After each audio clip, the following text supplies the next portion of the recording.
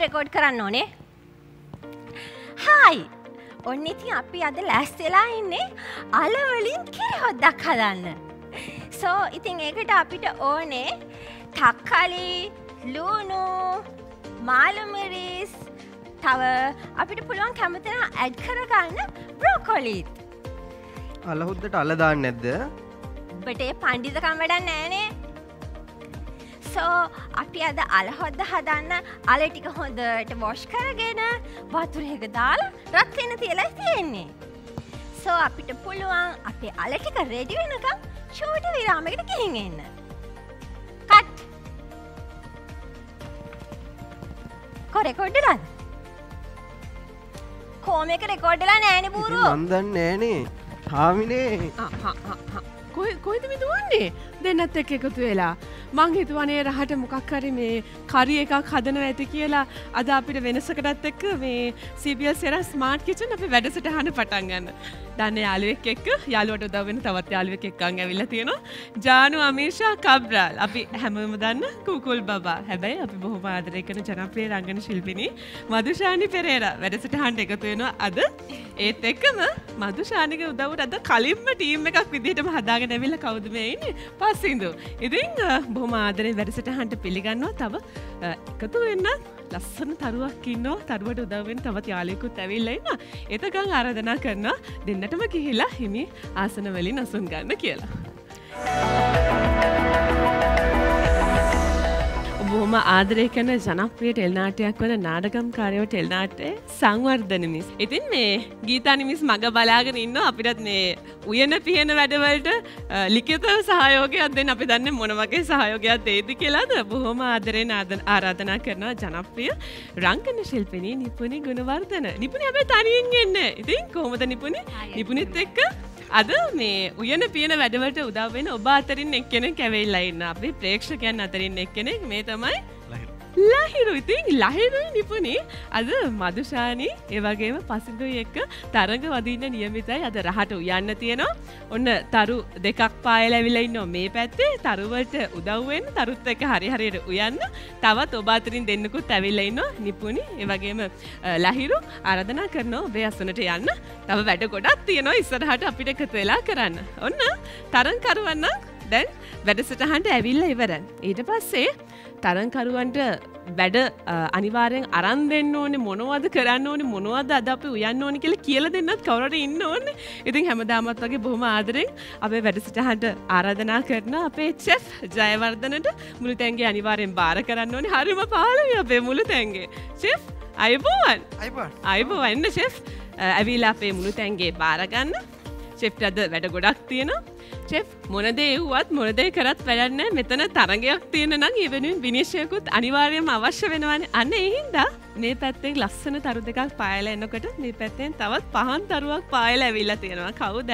හැමදාමත් හරිම ලස්සන සිනහවකේ මුහුණ සරසාගෙන ඉන්න හැමදාමත් එක වගේ සුන්දර අපි බොහොම ආදරය කරන අති දක්ෂ ජ්‍යෙෂ්ඨ රංගන ශිල්පිනී මීනා කුමාරි මහත්මිය. ආයුබෝවන් ඔබට සුබ සන්ධ්‍යාවක්. බොහොම ගෞරවයෙන් පිළිගන්න අපේ CBL Sera Smart Kitchen වැඩසටහන. එහෙනම් අපි ආරම්භ කරමු.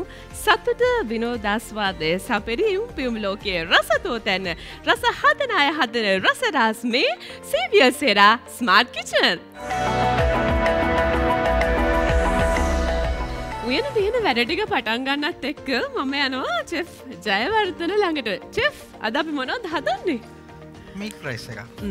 ඒකත් එක තව තියෙන බ්‍රොකොලි ඒ වගේ මින්ස් මික්ස් එක තුන ලස්සන ක්‍රම් එකක්. ඉතින් මම හිතනවා මේ ගොඩක් වෙලාවට කිරිබත් අපි කාලා තියෙන ලුණු මිරිස් එක්කනේ. අද වෙනස්ම දෙයක්. මේක සාමාන්‍යයෙන් ගොඩක් වෙලාවට මේ මිල්ක් රයිස් කියන එක අපේ ලංකාවේ වුණාට විදේශීය රටවල ගොඩක් කට්ටියත් මේකට හරි ආසයි.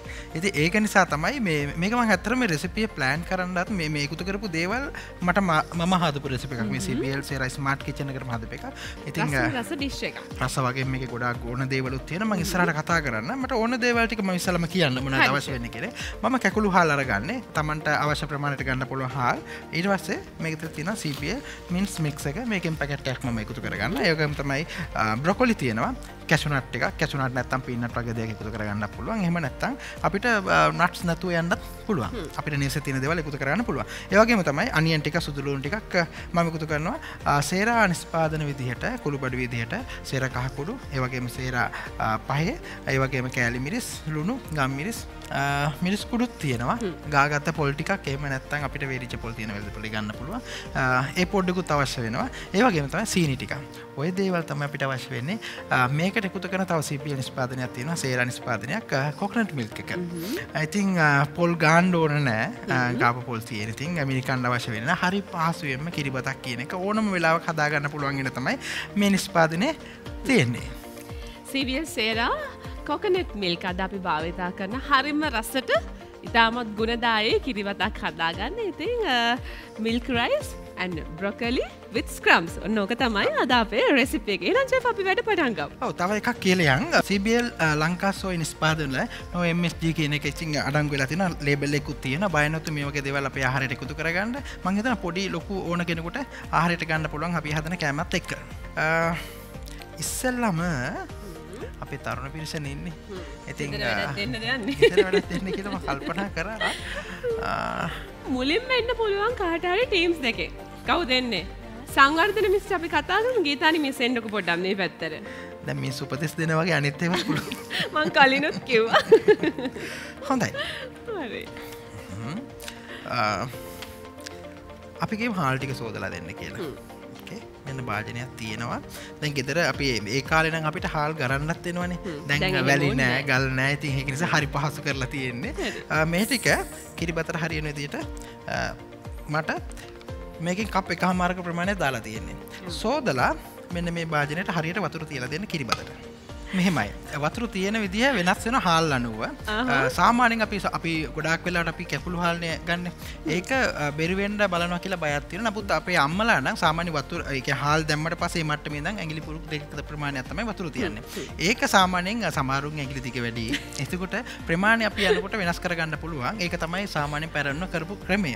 නැත්තම් හරිම ලේසි. අපි කියමුකෝ මේ වගේ කප් එකකට ගන්නවා කියලා හාල්.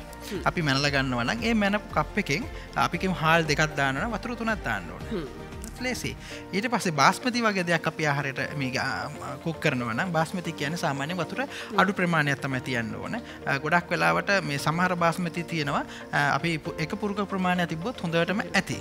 ඉතින් ඒ හාල් අනුව වෙනස් වෙන සාමාන්‍යයෙන් අපේ වෙළඳපොලේ තියෙන කැකුළු හාල් වගේ නම් පුරුක් දෙකක ප්‍රමාණයක් වතුර තියෙනවා. නැත්තම් මේ වගේ කප් දෙකක් හාල් ගත්තොත් කප් තුනක් වතුර දාන්න. දැන් තමයි හරි වැඩේ චෙෆ් මොකද තත්ත්වේ? හොඳයි. දැන් මම වතුර තියෙන විදිහ කිව්වනේ. සාමාන්‍යයෙන් කිරිබතක් තමයි උයන්න බයම නැති වෙන්න ඕනේ.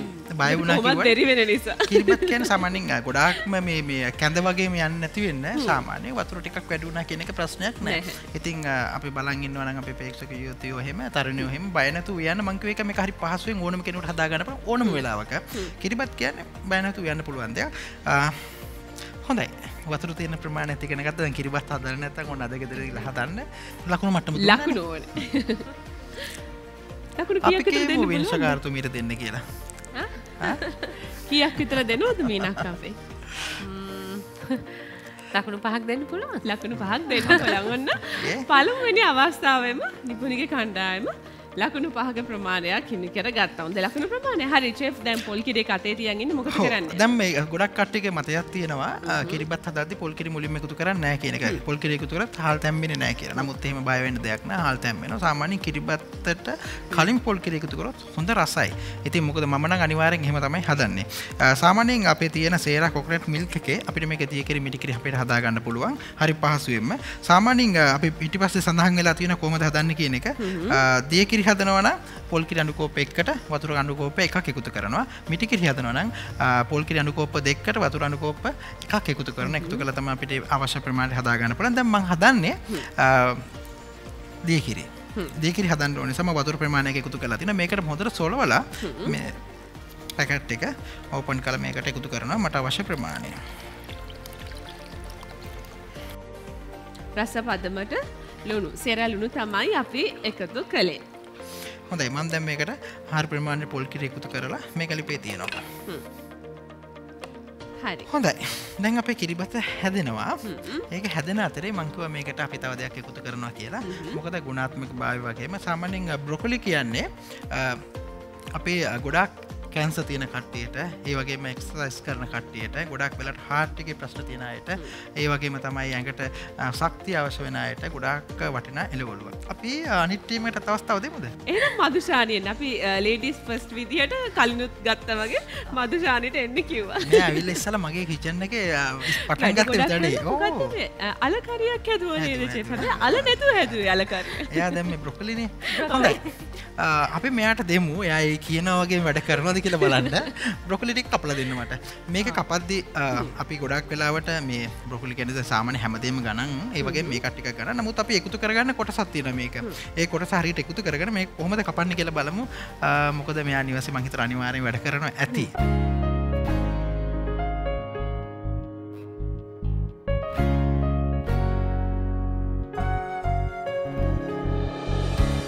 ඔන්න චෙෆ්ට උදව් කරන අද අපේ රෙසිපි එක හරි විදිහට කම්ප්ලීට් කරගන්න මදුෂානි. ඒ අතරේ අපිට පුංචි විරාමයකට ගිහින් එන්න පුළුවන්. ඒ හින්දා රැඳිලා ඉන්න CBL Sera ස්මාර්ට් කිචන් සමගින්.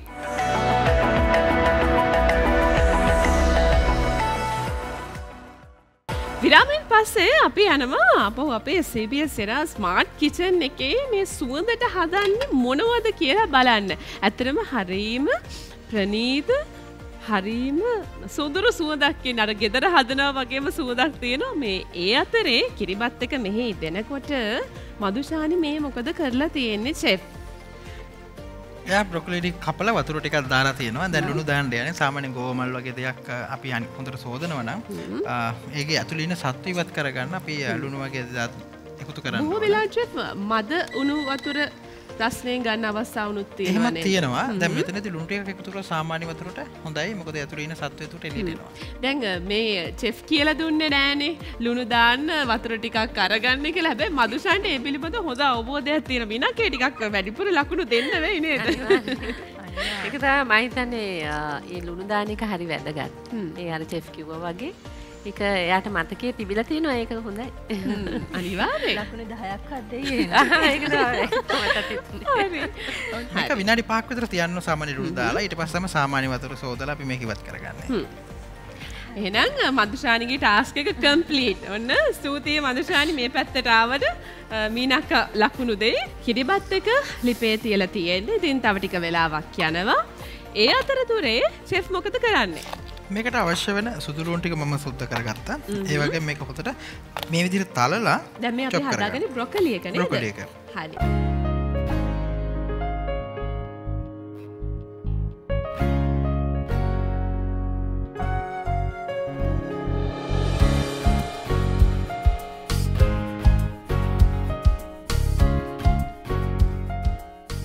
කිරිබත් එක මං හිතන්නේ ලිපෙන් බාන වේලාවට ඇවිල්ලා. මොකද චෙෆ් වෙන්නේ?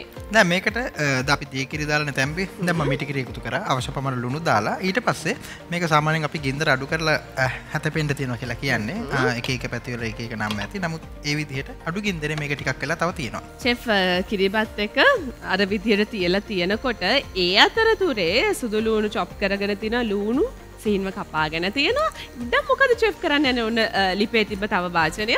ඔව් මේක වතුර ටිකක් තියලා ඊට පස්සේ දැන් මේක ගොඩක් වෙලා සාමාන්‍යයෙන් බ්‍රොකොලි වගේ දේවල් ලොකු වෙලාවක් හම්බන්නේත් නැහැ. මේක ගොඩක් වෙලා කුක් කරන්නේ නැහැ. ඒක නිසා මට අවශ්‍ය ප්‍රමාණයට මේක කුක් කරගන්න ඕනට වෙනකොට මම සාමාන්‍යයෙන් බ්ලාන්ච් කරනවා කියලා කියන්නේ. බ්ලාන්ච් කරනවා කියන්නේ අඩු වතුර ප්‍රමාණයක අඩු වෙලාවක් මේක කුක් කරලා ගන්න. මොන හරි ලුණු වෙන්න පුළුවන්. අපි නැත්තම් මොන හරි රසයක් එකතු කරලා තම්බලා ගන්න එක තමයි බ්ලාන්ච් කරනවා කියන්නේ.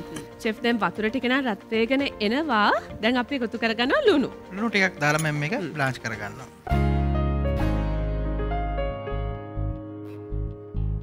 තැම්බෙන සාමාන්‍ය කොච්චර වෙලාවක් වගේ තියන්න ඕනද? මේකට විනාඩියකට අඩු කාලයක් යන්නේ. විනාඩියකට අඩු කාලයක්. රත් වුණ වතුරකට දාලා මේක තප්පර 40ක් විතර තියලා මේක අයිස් වතුරට බාගත්තොත් මේක හොඳටම කලයක තියෙනවා. නැත්නම් සාමාන්‍ය ගලාගෙන වතුරට දාලා අපි මේක ගන්නවා. ඒ වගේම තව දෙයක් ඒකට එකතු කරනවා. සාමාන්‍ය පොළවේ යට හැදෙන දේවල් ඇල් වතුරට තමයි දාන්නේ. සාමාන්‍ය තම්බනකොට සාමාන්‍ය පොළවෙන් උඩ හැදෙන දේවල් මේ වගේ දේවල් උණු වතුරට දාන්න පුළුවන්. CBL Sera Smart Kitchen වැඩසටහනත් එක්ක එකතු වෙලා ඉන්න අපේ ආදරණීය ගෘහණියන්ට අපේ ආදරණීය ප්‍රේක්ෂකයන්ට හැමදාම මෙන්න මේ වගේ හරියට chef කිව්වා වගේ smart ටිප්ස් ගොඩක් කියලා දෙනවා. ඉතින් ඒ වගේ ස්මාර්ට් ටිප්ස් ඔන්න එකතු කරගන්න පුළුවන් කිචන් එකේ වැඩ කරනකොට. චෙෆ් ආපහු භාජනයක් තියාගත්තා. දැන් මොකද කරන්නේ? ක්‍රම් එක හදාගන්න යන්නේ. මම මේකට කොකනට් ඔයිල් මේ සඳි භාගයක ප්‍රමාණය පොඩි ප්‍රමාණයක් වැඩි එකතු කරගන්න නැහැ. ඊට පස්සේ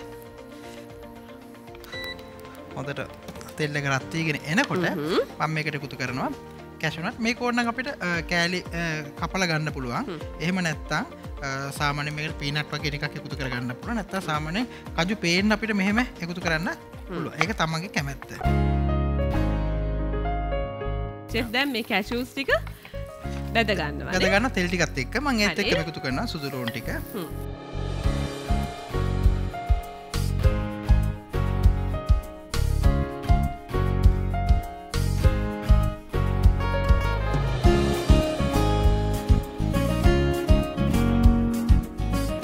අතර මේකට කොකනට් ටිකක් එකතු කරගත්තා. ඒ වගේම ලුණු ටිකක් එකතු කරගෙන ගාගත් පොල්. නැත්තම් වෙළඳ පොලේ ගන්න තියෙනවා. ඒක ඇත්තටම මේකට එකතු කරන්නේ මේකට ක්‍රම්බල් එකක් කීපම එකතු වෙන්න ඕන දේවල් ටිකක් තියෙනවා. ඉතින් ඒක ක්‍රිස්පි වෙන්න ඕනේ. ඉතින් ඒක නිසා තමයි අපි කැෂු නට් වගේ දේවලුත් එකතු කරගත්තේ. ලුණු ටිකත් එකතු කරලා මේක සාමාන්‍ය රන්වන් පාට වෙනකම් මේ විදිහට බෙද ගන්නවා. පුදුම සුවඳක් එන අපි බලමු කිරිබත් එක හදලා ඉවරයි.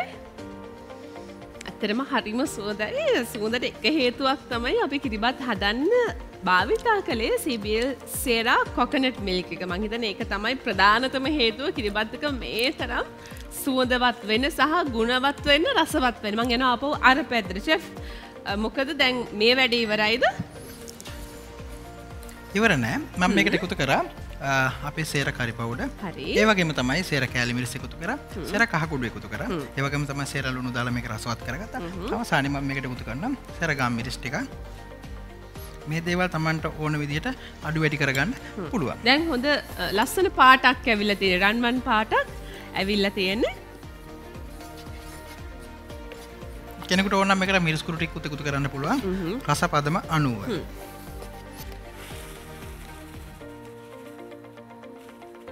අපි දැන් එකතු කරගත්තේ CBL ලංකා සෝයි මින්ස්ඩ් මික්ස් එක. ගොඩක් වෙලාවට අපි මේක භාවිතා කරනවා නේද චෙෆ්? මොන වගේ දේවල් වලට භාවිතා කරන්නේ? මේක සාමාන්‍යයෙන් ඕනම කෑමක් හදද්දී අපිට භාවිතා කරන්න පුළුවන්. චයිනීස් රෝල් වෙන්න පුළුවන්, පැටිස් වෙන්න පුළුවන්. එහෙම නැත්නම් සමහරට අපි නූඩ්ල්ස් එකක් හදනකොට එකතු කරන්න පුළුවන්. ගොඩක් වෙලාවට මේ පැස්ට් එකක් හදලා සෝස් එකකට එකතු කරන්න පුළුවන්.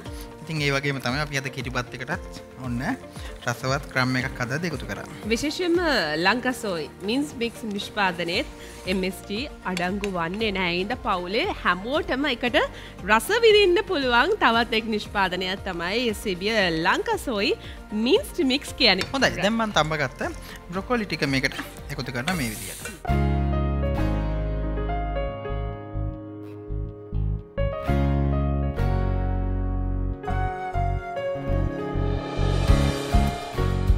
හොඳයි. මේකට ටිකක් අර මේ ක්‍රම්බල් එක උනත් මේක පොඩි වතුර ගතියක් තියෙන්න ඕනේ. ගොඩක්ම නේ වෙට් ගතියක් තියෙන්න ඕනේ. ඒ නිසා මම පොල් කිරි ටිකක් එකතු කරා. ඒක නැත්තම් අපිට වතුර ටිකක් එකතු කරගන්න පුළුවන්. චෙෆ් දැන් මොකද දැන් ඉවරයි අපිට පිළිගන්නවන්න තියෙන්නේ. හරි. අපි මම පිළිගන්නවනකම් ඔයාලට ඕන නම් මැජික් බොක්ස් අවස්ථාවට යන්න පුළුවන්. චෙෆ්ම මට යෝජනා කරා මැජික් බොක්ස් අවස්ථාවට යන්න කියලා. එහෙනම් අපි යමු වෙමු අපේ ප්‍රථම අභියෝගය මේ මැජික් බොක්ස් චැලෙන්ජ් එක. හරි. දැන් අපේ තරංකරුවන් දන්නවා කොහොමද වැඩේ වෙන්න කියලා. ඉතින් මීනක විනිශ්චතුමිය විදිහට කැමතිද යම් වෙනසක් කරන්න අද මේ මැජික් බොක්ස් අපේ චැලෙන්ජ් එකේ? ඔව් නේ එහෙම වෙනසක් වුණොත් හොඳයි කියලා. මොන වගේ වෙනසක්ද අපි කරන්නේ? මේ බොක්ස් එක ඇතුලේ තියෙනවා අපි වෙනදා අරගෙන තියෙන ආහාර වර්ග 6ක්. මම කවනවා ඒ ආහාර වර්ග 6ම. කවන වෙලාවේ මොකද්ද කියලා කියන්නට බෑ. කවලා ඉවර වෙනකන් 6ම කාලේ ඉවර වෙනකන් ඉඳලා ඒක මතක තියාගෙන මෙතන තියෙනවා මේ ඔයගලන්ට කොළ පෑන් ඒවල ලියන්නට ඕනේ කෑවේ මොනවද කියලා. ඒ කියන්නේ මේ පිළිවෙලකට කියන්න ඕනේ නැහැ නේද? අනිවාර්යෙන් පිළිවෙලක් අවශ්‍ය වෙන්නේ නැහැ. මතක තියාගෙන මතක තියාගෙන කිව්වනම් හරි. ඉතින් මීනක්ක විනිශ්චය සඳහා සූදානම් ටීම් දෙකක් ඉන්නවා. එන්න බලන්න ළමයි පොලිමට මොකද මීනක්කට පහසු වෙන විදියට එක එක්කෙනා අර ඉස්කෝලේ ගිහලා කන්න වගේ මෙන්න මෙහෙම තියලා ඉන්නේ. දැන් 4 දෙනාව පොලිමට ගත්ත නිසා අපි දැන් ඇස් බඳිමු.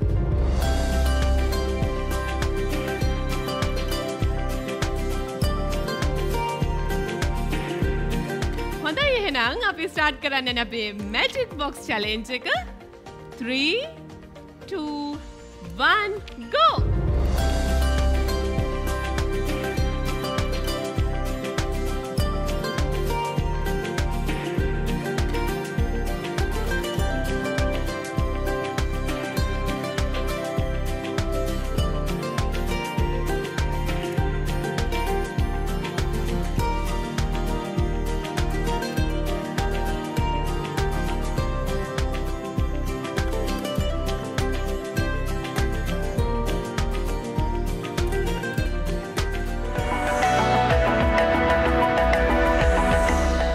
මැජික් බොක්ස් චැලෙන්ජ් එක අද CBL Sera ස්මාර්ට් කිචන් වැඩසටහනේ සිද්ධ වුණේ ඔන්න ඔහොමයි. කට ඇඹුල් කරගෙන කට්ටියක් කෑවා. තව කට්ටිය සාස් සෝස් ගාලා කෑවා.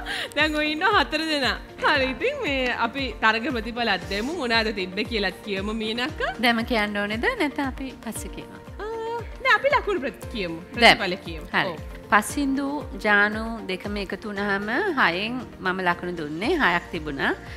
අඳුනගෙන තියෙන්නේ දෙන්නම 3යි.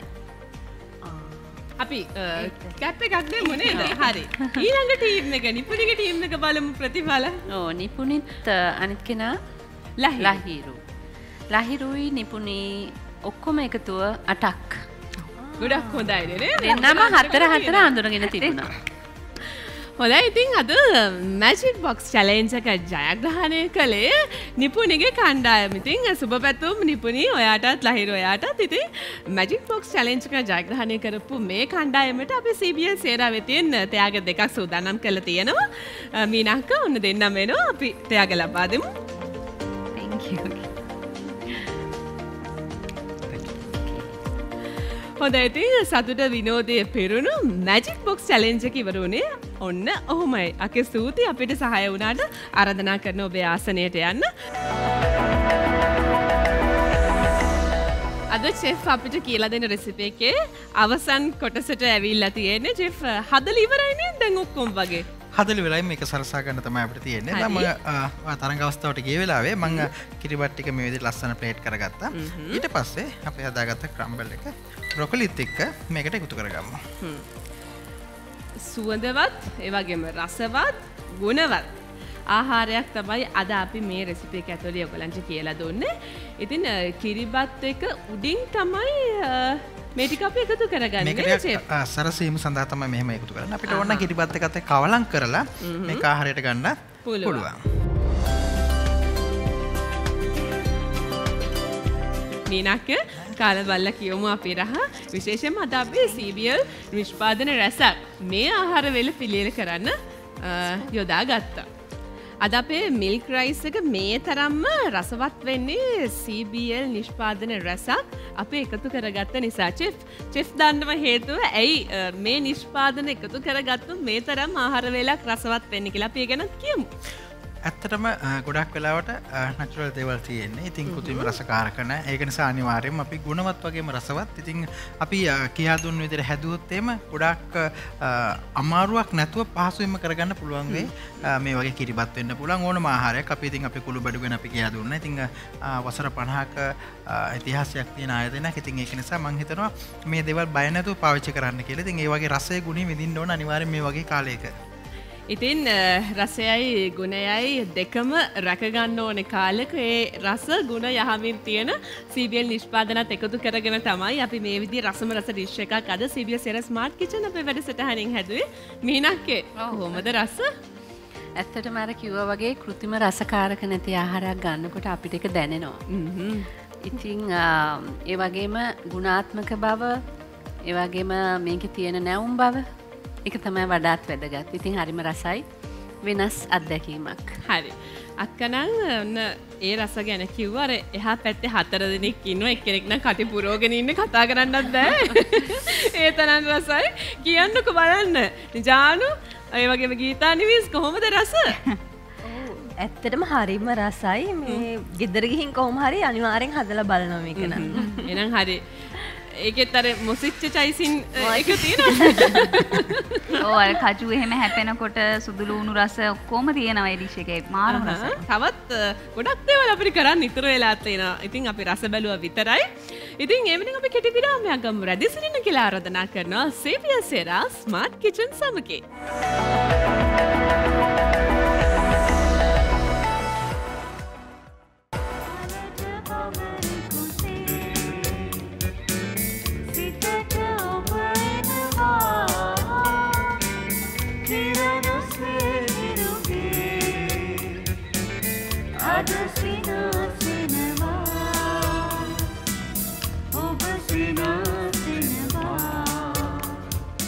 CBL Sera Smart Kitchen කියන්නේ හැමදාමත් වගේ රහට උයන්න පුළුවන් තැනක් වගේම රහට ගයන්නත් පුළුවන් තැනක් වෙලා ඉවරයි.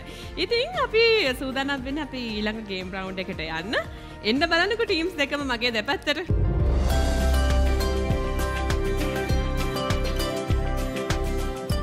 ටීම්ස් දෙක සූදානම් මේ වගේම අපේ විනිසුරුතුමිය මීනකා සූදානම් වෙන්න. දැන් මේගොල්ලෝ ලස්සනට ගයන්න තමයි සූදානම් වෙලා ඉන්නේ. ගයනවා විතරක් නෙමෙයි ටීම් දෙකේ ඉන්න මේ සමාජිකයන් දෙන්න එකතු වෙලා මේ ගයන ගායනාවට ලස්සනට රංගනයකුත් බලාපොරොත්තු වෙනවා අපි. එතකොට ඒකට අකට වැඩිපුර ලකුණු දෙන්නත් පුළුවන්. හරි.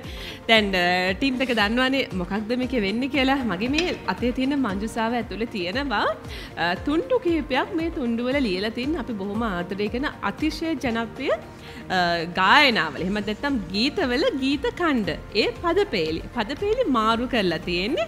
මම ඔයගලන්ට මේ ගීත ඛණ්ඩ කියනකොට කියන්නේ ආපස්සට. ඒ කියන්නේ අග ඉඳන් මුලට ගීතය හඳුනා ගන්න තමයි තියෙන්නේ. හොඳයි එහෙනම් මුලින්ම අවස්ථාව අපි කාටද ලබා දෙන්නේ මීනාක්ගේ මොන ටීම් එකටද? අපි මේ පැත්තෙන් පටන් ගමු. හරි. අපි ජානුට අවස්ථාව ලබා දෙමු. ඔන්න අපි ආරම්භ කරන්න සූදානම්. මේක බලන්නේ නැතුව මට දෙන්න ඕනේ අතට අරගෙන.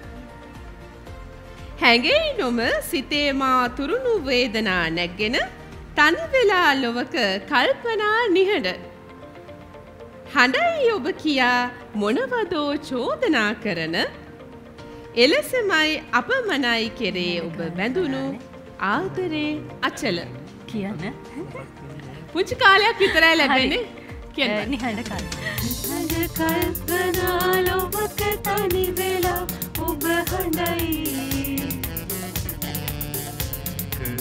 චෝදනා මොනවදෝ කියා නුම හැඟෙයි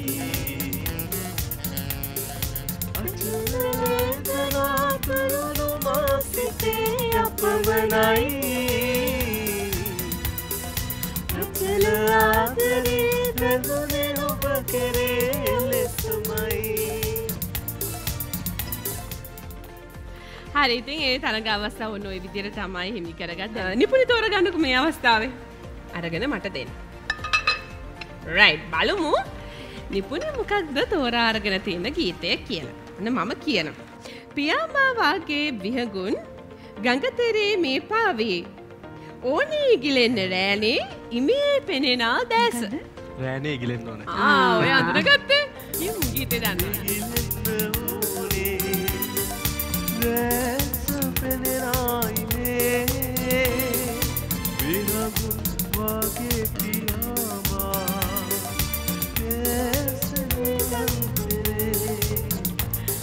හරි කොහොමරි අමාරුවෙන් හරි ලස්සන කිව්වා. ඒ වගේ නිපුණේ ලස්සන රංගනයක් අපිට දුන්නා. හොඳයි. ඊළඟ අවස්ථාවට තෝරා ගන්න මම දෙනවා කාටද? පසිදුට දෙමු අපි. එන්න බලන්න තෝරා අරගෙන. සංගමලා ආදරේමා ගියා සමගින් ඔහු ඔබට කුමරියේ නැතිවද මා මතක් වෙලා ගෙනාවේ සිහින රැයි මේ නොනිදනමා රාත්‍රියේ නිදන ලොවම. අයියෝ හරි.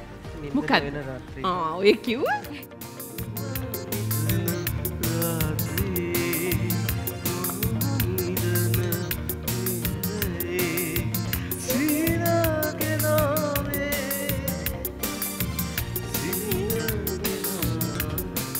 ගොඩක් නම් අරන් ඇවිල්ලා තියෙන බව මටත් තේරෙනවා. මම හිතන්නේ නාටකම් කාර්යයේ තියෙන හීන ඔක්කොම ටික අද මෙතන ඇවිල්ලා හීන සැබෑ කරගන්න තමයි යන්නේ. අවසාන අවස්ථාව තියෙන්නේ ලහිරුට. ඉතින් ඉතුරුනේ එක තුන්ඩුවයි. ඉතින් මම ඒක අරන් ගිහිලා එයාට කියන්න. හරි? සෙල්ලම් දඟ කළ රුප්පාවේ පොල් දැනී සිතට පාවී සුළඟේ සිහි වෙනවා එය ජනදා පිටගම් කරදා අමතක මා ඔබ සැරේහින් සිතුම් බැඳුණු දෝ මායාවක් පැතුම් සෙනෙහි හද ගිනි දැල්වේ. මොකද ටිකක් අමාරුයිද? මේ පැත්තටත් පුළුවන් අඳුන ගන්න. පැතුම් සෙනෙහි. මං එහෙනම් කියන්නද?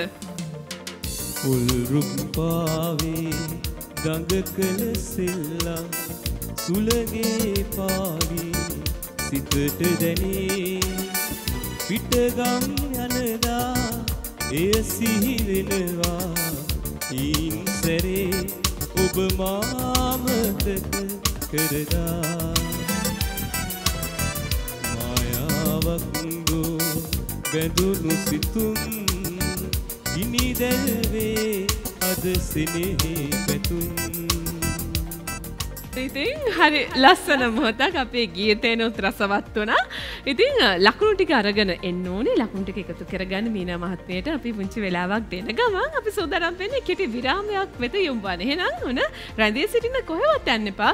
CBL Sera Smart Kitchen වැඩසටහන සමගින්.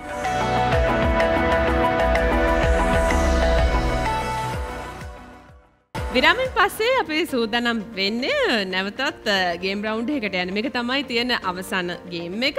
ඒ වගේම කියන්න ඕනේ මේ ගේම් එකේදී ඔයගලන්ට චෙෆ් කියන විදිහට මේ තියෙන රෙසිපි එකට හරියට ඒ රසට කෑම එක හදන්නත් ඕනේ. හරිනේ? මගේ ළඟ තියෙනවා මංජුසාවක්. මේ මංජුසාවේ රෙසිපීස් දෙකක් තියෙනවා. රෙසිපි දෙකට අවශ්‍ය කරන කලමනා හැමදේම එන්න මේ පැත්තේ තියෙනවා. ගිහලා තෝරගන්න තියෙන. හැබැයි තෝරගන්න ඒ තරම් පහසුවෙන් ග්ලේසියෙන් දෙන්නේ නැහැ අපේ විනසුරු තුමිය නම්. මොකද්ද කරන්න ලෑස්තිලා ඉන්නේ මීනක්කේ? ඔව් එක්කෙනෙකුට මේ හෙඩ්ෆෝන් සෙට් එක දානවා. එතකොට මියුසික් එකක් ප්ලේ වෙනවා. මම හිතන්නේ ඇහෙන්නේ නැති වෙනවනේ. අනිත් කෙනාට කරන්න තියෙන්නේ ඒ අවශ්‍ය ඉන්ග්‍රීඩියන්ට්ස් ටික මයිම් කරලා කොහොම හරි ඒක එයාට දන්නන්න. හරි. ඒකයි. මගේ අතේ මංජුසාව තියෙන රෙසිපීස් දෙකක් තියෙනවා මේකේ. දෙන්නට අවස්ථාව දෙනවා තෝරගන්න. හරි. දැන් අපි කවුන්ට් ඩවුන් එකකට යනවා. විනාඩියක කාලයක් පමණයි ලබා දෙන්නේ. ලෑස්ති නේද ටීම්ස් දෙකම? හරි. 3, 2, 1, go! මිරිස් කුඩු මිරිස් කුඩු තුන පහ මාළු මිරිස් මේ මිරිස් කුඩු කියන්නේ මෙහෙම. අල පොල් කිරි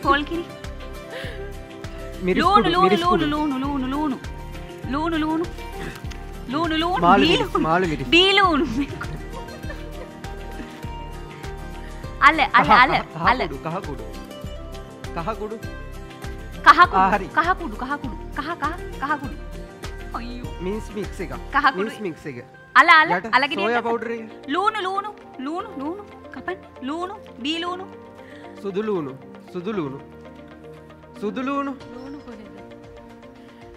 හරි ලහිරු තව අපිට කොච්චර කාලයක් තියෙනවද? නිකන් ලූණු තුන පහ ඕකත් ඕනි ලූණු කාලේ ඉක්මනට ගෙවිගෙන යනවා. රම්පේ කරපිංචා වගේ කාලයක් තමයි ඉතුරු වෙලා තියෙන්නේ. කරපිංචා කඩ ටක් ගාලා ගන්න. රාම්පේ කරපිංචයි. 10යි. රාම්පේ කරපිංචයි. හරි අම්මේ. තව තප්පර 5යි. පොල් තෙල් 4යි. 3යි. 2යි. 1යි. ලැබුණු කාලය අවසానයි. ඔන්න ඔය විදිහට තමයි කට්ටිය එකතු වෙලා බඩු ටික තෝරගත්තේ.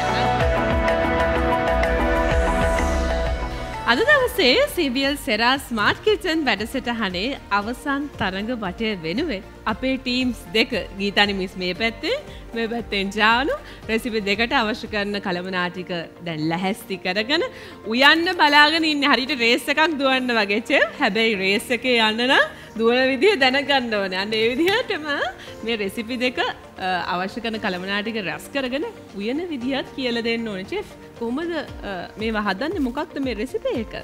මේක ඇත්තරම සාමාන්‍යයෙන් මේ අපි ගෙවලන හදනවා අපේ අම්මලා එහෙම.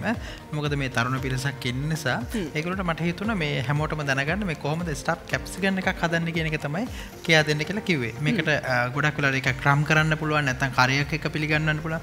මං හිතුවා මොකද මමත් හැදුවේ කිරිබත්නේ. ඉතින් පොල් කිරි පාවිච්චි කරලා රසවත් කරයක් එක්ක කොහොමද මේක ස්ටෆ් කරලා පිළිගන්නවන්නේ කියන එක මේගොල්ලන්ට මට ඉදිරිපත් කරන්න කියලා. මේක හරි ලේසි. මම දැන් මේගොල්ලෝ අලෙහි මරංගකට මම තම්බලා කරලා දීලා තියෙන්නේ. මාළු මිරිසුත් තියෙනවා හොඳ මාළු මිරිස්. ඉතින් ඒකට මේ පිරවුම හදලා අපේ මින්ස් මික්ස් එක තියෙනවනේ. ඒකත් එක්ක එකතු කරලා පිරවුමක් හදලා ඒකට ෆිල් කරලා ඊට පස්සේ රසවත් කරි එකක් එක තමයි ඉදිරිපත් කරන්න ඕනේ. ඔන්න ඔය විදිහට තමයි අද දවසේ මේ කරි එක හදන්න ඕනේ. විනිසුරු තුමියත් ඉන්නවා බලන්න පුළුවන් හරියටම තිතට කොහොමද උයන්නේ මොනවද වෙන වැරදි ලකුණු අඩු කරන්න පුළුවන් වැඩි කරන්න පුළුවන්. හරි. විනාඩි 20ක කාලයක් ටීම්ස් දෙකටම අපි ලබා දෙනවා. එහෙනම් සූදානම් වෙන්න. මම කවුන්ට්ඩවුන් එකකට යන්නේ. 3, 2, 1, go!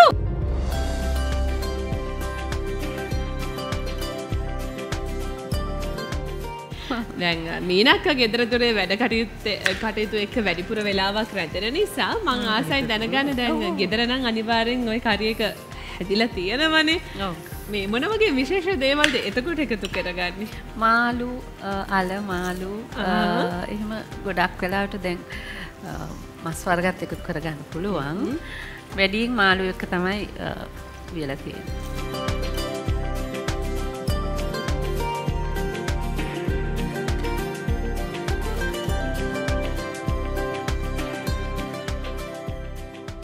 මේකට මේ සමහර වෙලාවට අපි දැන් මාළු මිරිස් පිරිවීමක් හදද්දී මේකට අපිට අබවුලු වහල් දේවලුත් එකතු කරනවා. එතකොට මම මේකේ කල්පනා කරේ මේකේ රසය ගන්න අපේ සේර කුළු බඩු වලින් තමයි රසය ගන්න කියලා. ඉතින් ඒක නිසා තමයි මේ දේවල් ලොකු දේවල් දීලා නැත්නම් මොකද එහෙම වුණොත් මේගොල්ලන්ට කාලේ සහ මේ දේවල් මැනේජ් කරගන්න අමාරු නිසා මම හිතනවා මේ රසයන් ඔක්කොම අපේ මේ කුළු බඩු වල තියෙනවා.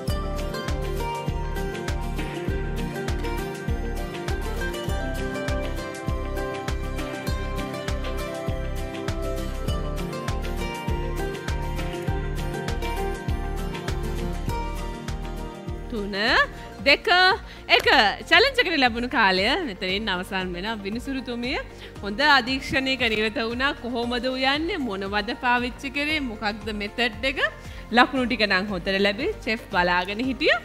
ඒ වගේම තමයි දැන් රසවල ලකුණු දෙන්න ලැහැස් වෙලා ඉන්නවා චෙෆ්. ඒ වගේම අපේ විනිසුරු තුමිය මීනක්ක ආරාධනා කරන ඔබේ ආසන වලට යන්න.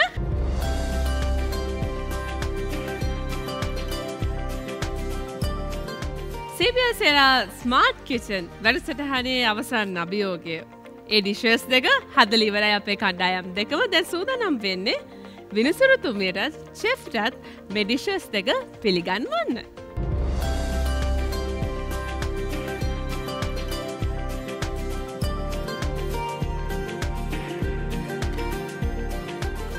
කණ්ඩායම් දෙකම චෙෆ්ටයි ඒ වගේම විනිසුරු තුමිය මීනක්කටයි ඩිෂස් දෙක පිළිගන්වලා ඉවරයි. රහ බලලා අපි බලමු ලකුණු තත්ත්වය කවුද මේ තරග වටය ජයග්‍රහණය කරලා තියෙන්නේ කියලා.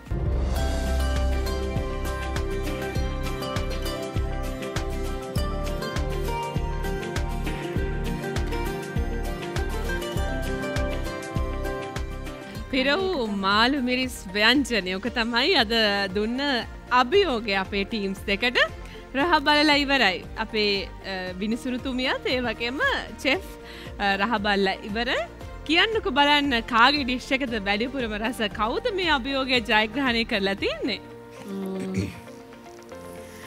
දෙක එකම මෙනු එක වුණාට දෙක දෙවිදියක්. හරි. ඉතින් එකක් බොහොම ග්‍රේවි එක තියෙන්න තික්නස් එක තියෙන්න කල එක වෙනස්වට තියෙනවා. අනිත් එක ග්‍රේවි එක අඩුවෙන් වෙනම කල එකක් එක තියෙනවා. ඉතින් රස දෙකක් හැටියට මට තේරෙන මං හිතනවා වඩාත්ම හොඳයි චෙෆ්ටම කියන්න කියලා මේ දෙකේ අඩු වැඩි බව. හොඳයි අපි චෙෆ් කෙන් දැනගනිමුකෝ. මට මම කැමති මේ ග්‍රේවි එකත් මේකටම දාලා ඒ පොඩ්ඩක් එතුරු තව ග්‍රේවි ගතිය වැඩෙන ඕගොල්ලොන් එකේ. තව ග්‍රේවි චුට්ටක් තිබුණා නම් පාට ටිකක් තව ලයිට් වෙලා තිබුණා නම් හරිම රසයි. ඔය වගේ ෆිලින් එක ටේස්ටි. හොඳටම තියෙන මාළු මිරිසුත් කුක් වෙලා තියෙන මම දැක්ක මාළු මිරිස් දාලා හොඳට කුක් කරා ඒක. එතකොට මේකේ තියෙන මාළු මිරිස් එක කුක් වෙලා මදි ටිකක්. හැබැයි ඒක තව ටිකක් මේ ෆිලින් එක රසයි.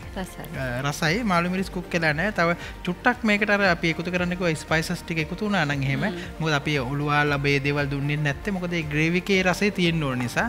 එතකොට ඒකත් අර ෆිලින් එකත් එක්ක මික්ස් වෙලා ආවනම් මම හිතනවා තවත් හොඳයි කියලා. දෙකම රසයි හැබැයි. මම කියන්න යන්නේ අද දවසේ ලකුණු තත්ත්වය කොහොමද කියලා. ගීතානිගේ කණ්ඩායම ගීතානි මිස්ගේ කණ්ඩායම අරගෙන තියෙනවා ලකුණු 41ක්. ඔබ හිතන විදිහට මේ කණ්ඩායම ලකුණු කීයක් අරන් ඇද්ද?